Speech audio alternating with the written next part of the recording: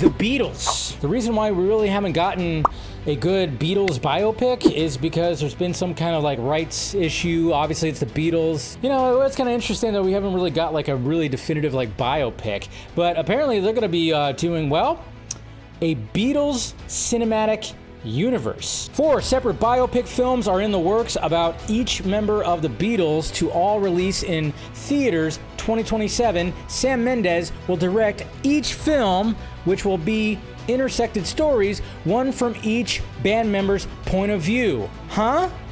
Okay.